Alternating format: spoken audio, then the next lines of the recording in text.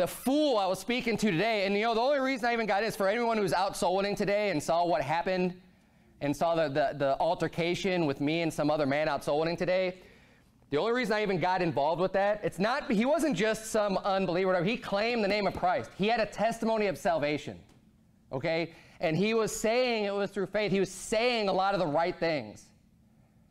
So when you have someone claiming to be a Christian, claiming to you know, believe in the Bible and believe in Christ, and then they're going to come off and just be shameful in their acceptance and tolerance of sin, you know, I'm gonna let him have it. I'm gonna openly rebuke him. Amen.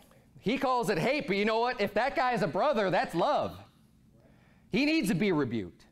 Amen. When I was talking with him, I said, well, do you believe that the law of the Lord is perfect? Because that's what the Bible says. And he said, oh yeah, the law of the Lord's perfect. And I said, well, what about Leviticus 20:13? Oh, well, that's Old Testament. That's the law of the Lord.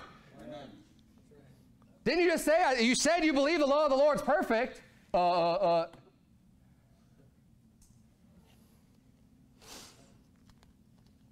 It's because people, one, aren't reading their Bibles. This isn't just about reading the Bible, but look, you better know, if you want to know what you believe, why don't you read the Bible to get what you believe? And turn off the television. Psalm 119, look at verse number 104. The Bible says, through thy precepts I get understanding. God's laws, God's precepts, God's word. That's where you get your understanding from. You don't need it from CNN. You don't need it from Fox News. You don't need it from any of these other outlets. Why don't you get your understanding from God's precepts?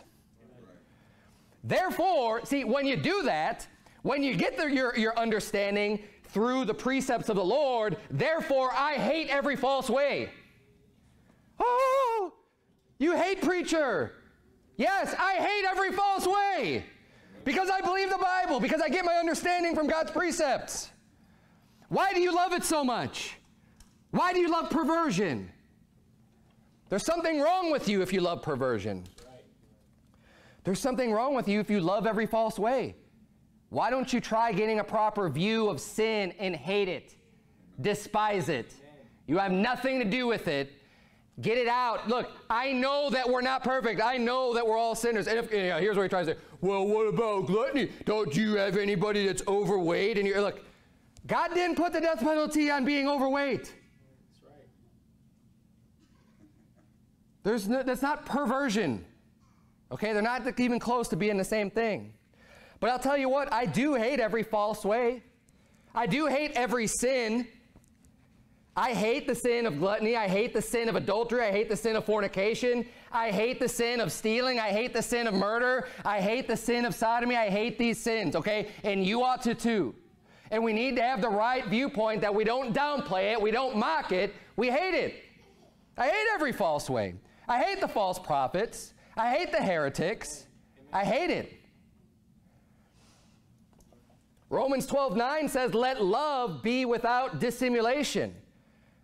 Dissimulation means it's fake, right? You're faking it. You're kind of simulating love, right? Don't let your love be fake. Abhor that which is evil. So how do you not make your love fake? You hate what's evil. Abhor that which is evil. Cleave to that which is good. This is Bible. Psalm 97 verse 10, the Bible says, ye that love the Lord, hate evil. Hate it. Hate evil. Hate the sin. Hate the wickedness. He preserveth the souls of his saints. He delivereth them out of the hand of the wicked. Psalm 101 verse 3. The Bible reads, I will set no wicked thing before mine eyes. I hate the work of them that turn aside.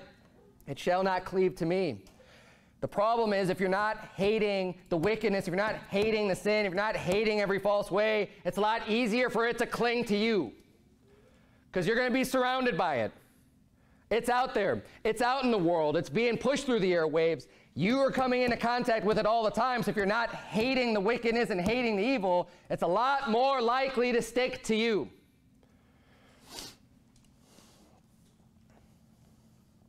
But if you have the mindset that says, I will set no wicked thing before mine eyes, then how can it cleave to you? How is it going to stick to you?